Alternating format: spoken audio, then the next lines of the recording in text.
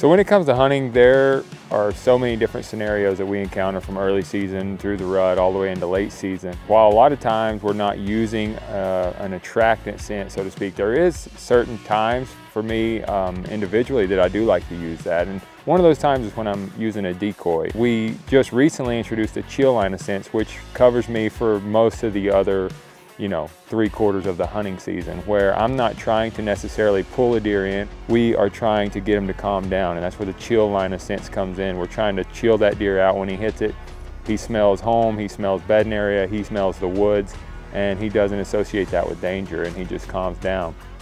Maybe long enough for us to get a shot, and that's really what our goal is from start to finish a hunting season when we're using scents. So if you're interested in wind scent, or learning more about using scents in general, go to windscent.com and check them out.